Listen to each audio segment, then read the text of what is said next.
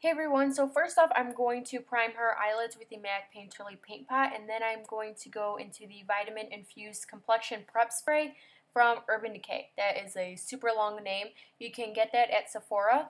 Then I'm going in with the NYX Jumbo Pencil and Milk from Ulta, and this is just going to help the eyeshadows that I put on top to stand out more and for it to have something to stick to. If you ever have an eyeshadow that you just want to pop, definitely put a white base underneath and that will help. I'm then going to take my ring finger to blend that all out, just up until her crease. I'm not going to do it any higher because I still want to be able to blend out the crease shadows. I'm now taking the Stila in the Light palette, which is on the Stila website for $20. I'm going to be taking the third shade in the top row as my blending shade. I am taking this on a crease brush and I'm putting this right above the white color. Using the white color kind of maps out the crease for us, so I'm going to be going back and forth into her crease, slightly building up this color. We are keeping this look very natural, so I don't want the crease to be very harsh or too dark. So I'm just going to be taking this color back and forth into her crease, kind of going in those little motions, and I'm picking up a little bit of the color at a time just to build up the color slightly. And then I'm going to be going into a flat shader brush, and I'm going into the first matte color in the palette, and this is going to be our brow highlight. I'm sorry I didn't get to show that color in the video, but it is there you go, that first matte color. And I'm placing this right underneath her brow bone as a matte highlight. Because we're doing shimmer all over her lid, I want to keep her brow bone very nice and matte. Then I'm going into the color Kitten by Stila Cosmetics. They do sell this eyeshadow separately if you are interested in that at Sephora and I believe Ulta as well. And I'm placing this right on top of that white shade, and you're just going to see how much more that eyeshadow pops and how it's so much more pigmented. I'm then taking this brown toasted, it's kind of like a light brown shimmery color, which is so pretty, and I'm putting this on the other half of her eyelid just so there is a nice transition of color and it is not all a light bright pink color. I'm then taking this pointed crease brush from MAC Cosmetics. I love this brush for the crease, and I'm going into the dark brown in this Stila palette, and I'm really focusing this color right onto her outer crease, creating an outer V shape. We don't want this to be so dark on her, so I am building up the color slowly and I'm picking up a little bit at a time. And what I love about this brush is that the ends of it are very pointed. It's not too domed or not too tightly packed, but it's really nice to slowly build up the intensity, and as you can see I'm really keeping the darkness on the outer corners. I'm then going in back with the original blending shade and I'm blending the outer corners of it. I'm not blending the placement of the brown color that I put down, but I'm blending the outer edges of that. So I'm just going to continue to do this on both eyes, and then we will move on.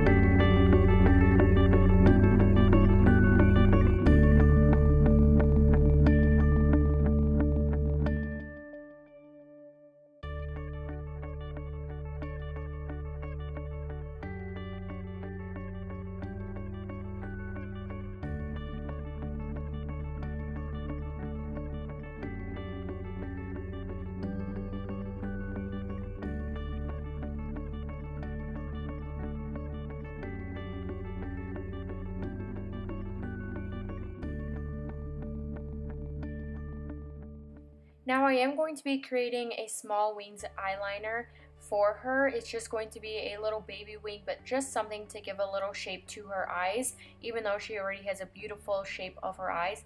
But this is just going to enhance it.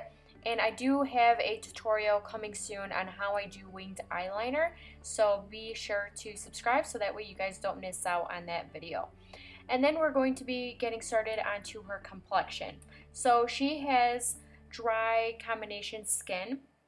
So the primer that I'm going to be using is going to help her a lot because she does have eczema on her face. So I'm going to be using the CoverFX Calming Primer, which will help to calm her skin. It's kind of like a fire hydrant for your skin. And then I'm going to be using the Pixi Flawless Beauty Primer from Target.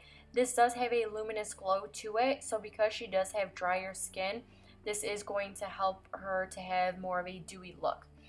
I am using the MAC Studio Fix Fluid just because it wears nicely on the skin, and even though it leaves somewhat of a matte finish, I'm using it with a beauty blender to kind of dampen it and to give it more of a dewy finish than it being so dry on her skin. Now, she did wear this on the day of the wedding and it fit perfectly on her skin. It did not enhance any of her dry spots or anything like that. It looked really great on her, and on camera it looks really yellow, but in person it did not look that yellow on her.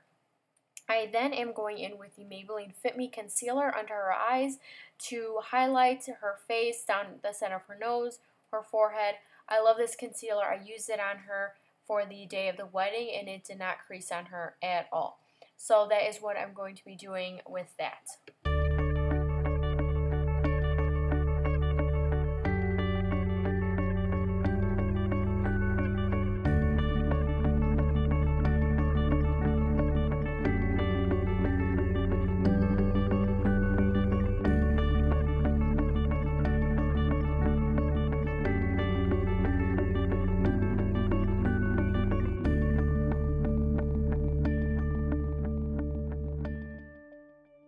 And then I'm going to be going into this Kat Von D Contour and Highlight Palette from Sephora, which I absolutely love.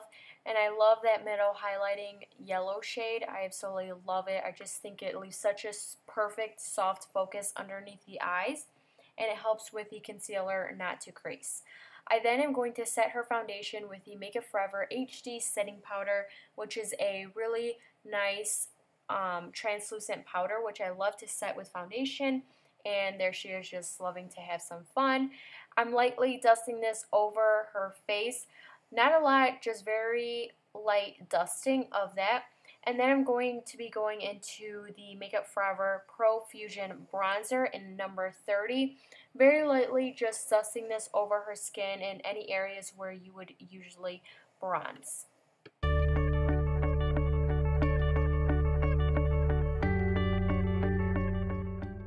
Now I'm going into this ColourPop blush, which I totally forgot the name of it, but I will list it in the description box below if you want to know what color it is. A super pretty blush. It actually was very long wearing for us. Loved it, did not separate on the skin, just gave her a really nice fresh color on her cheeks. Super easy to blend in. Love, love, love this blush. Now I'm taking an e.l.f. stippling brush and we're just blending the bronzer, blush together just so that there are no demarcation lines and everything just looks perfect and seamless. I then am taking this Becca highlighter in, I believe, Moonstone, and I'm taking this and I'm just going to be putting this right at the top of her cheekbones, and then I'm going to be just blending that in with a e.l.f. small stippling brush. And then I'm just going to be taking the Makeup Forever Mist and Fix Spray, which is just going to help to give her a more dewy look, so that way the foundation doesn't look so matte. And it will also help to set her makeup to last longer. I then am going in with this Bite lip pencil in the color Sable, which is such a pretty pink color on her. It fits her complexion perfectly. And that is the end of this tutorial. I really hope you guys enjoyed it.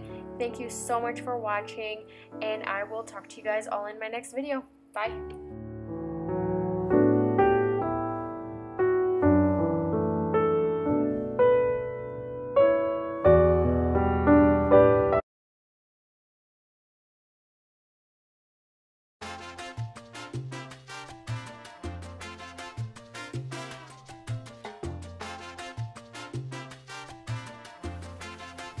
So right here I'm using a... What we're gonna be doing on her is a light bridesmaid makeup tutorial because she's gonna be standing up in a wedding. So we want to just do something light. Really? Okay, wait, don't chew. Hold on. It's like, where? Would you put it more up? Okay. Really, the perfect